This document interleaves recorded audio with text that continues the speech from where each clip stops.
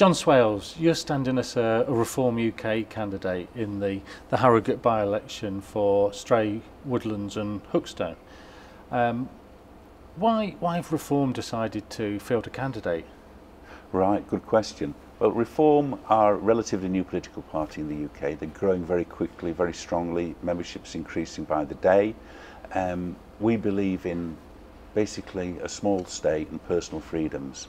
We're standing candidates in every seat in the general election. We're also standing candidates to sit on local councils, because we believe that by having representation on local councils is the only way we can start to change things and start to influence decision making in the country to reflect what the people want, rather than what national government decide they want to do on a particular day on a particular topic. And I think many people have followed Reform UK well over a number of years, really, but particularly of recent. You know, we've seen particularly like Richard Tice, and we've seen many Conservative MPs, if you like, or a number of Conservative MPs move across to Reform. So they've seen a picture of a growing following, if you like, on the national Reform UK. So what's happening in Harrogate? Is it a small group or a developing group? Where is the local? Thank you. Very much a growing group. We've got over 500 members in Harrogate and growing by the day.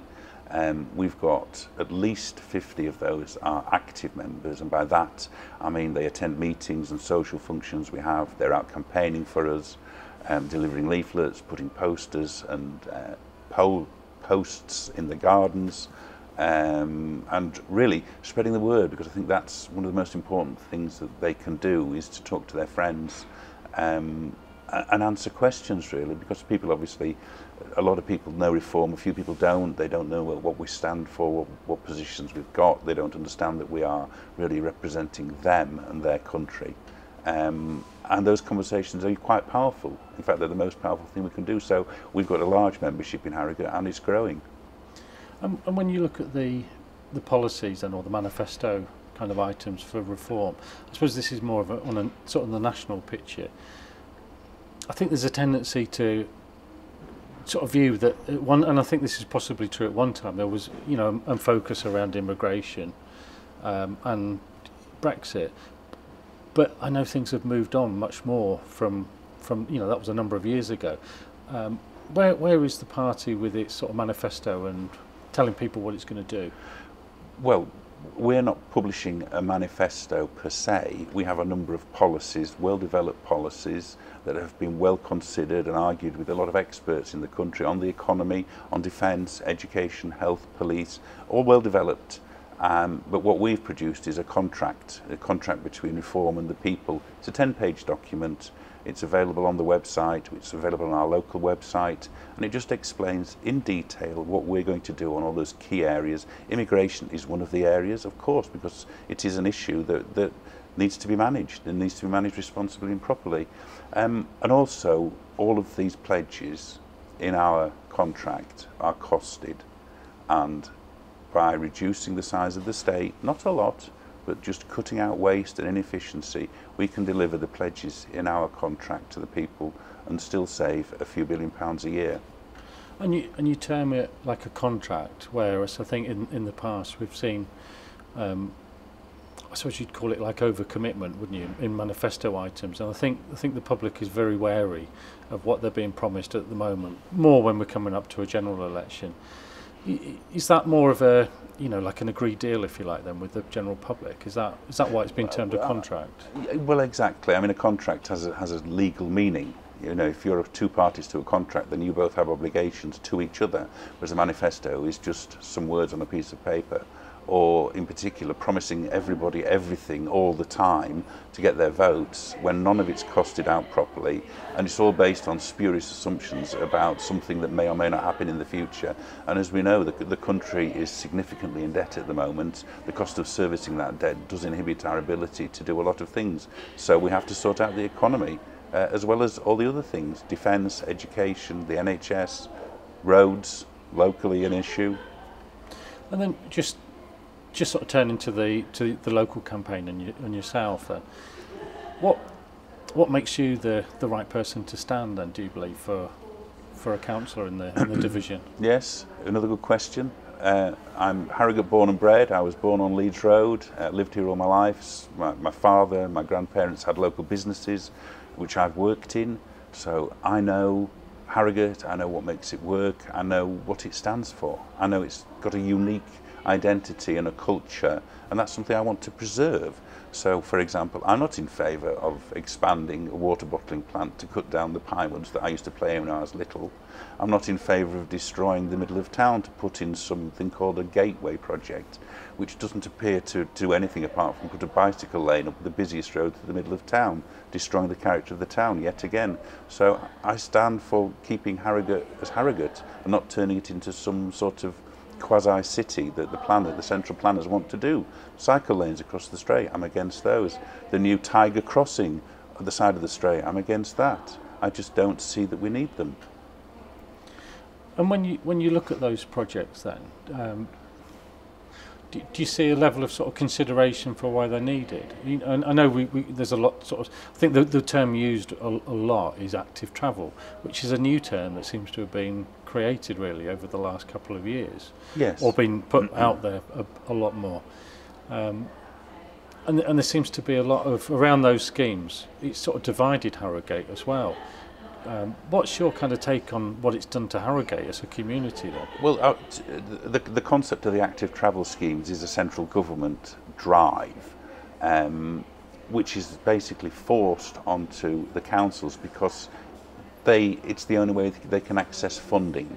They have a lot of schemes that they will have wanted to bring in over the years. Now funding is primarily available for these active travel schemes, so they are repackaging a number of old schemes as if they were brand new ones to get active travel funding. So they're basically coming up with projects just to get the funding rather than talking to the local people and asking them what their issues are and what the solution is. Oh yes, they'll have a consultation, which, to be perfectly honest, is worse than useless because it's counterproductive, because they know the answer to the consultation before they do it. So I think it's much more important to look at what the local people want and then secure funding for those projects than to just get something built because the government will give you money for it. Yeah.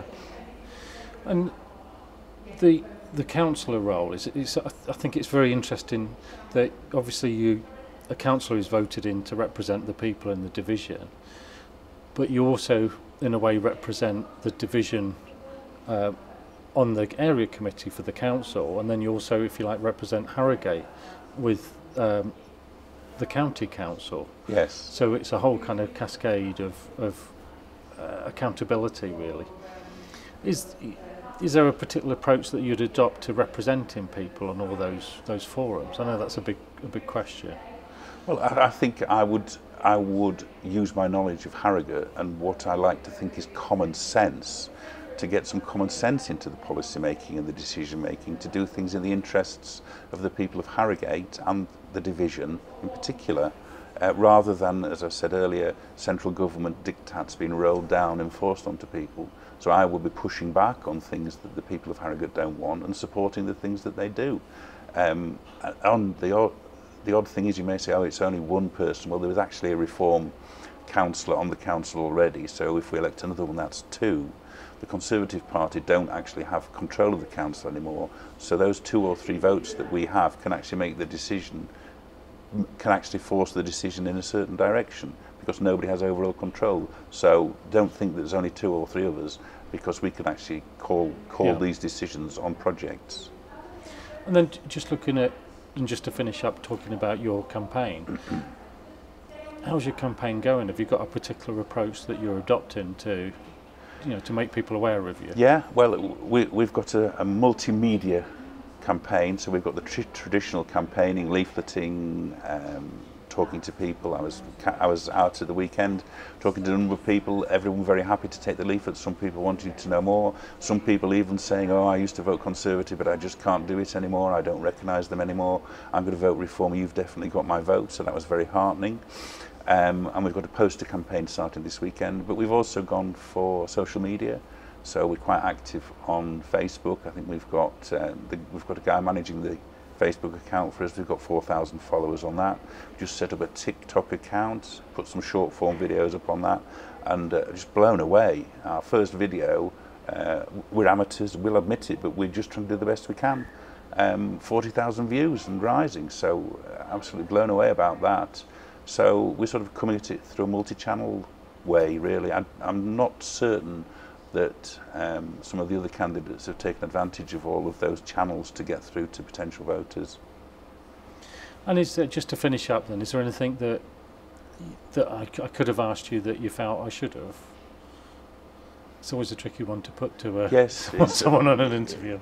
Yeah, well, I'm not so much focused on me. I'm more focused on the campaign and the change that we can bring, and also, you know, it's down to all the people who've joined us, who are so enthusiastic and so committed.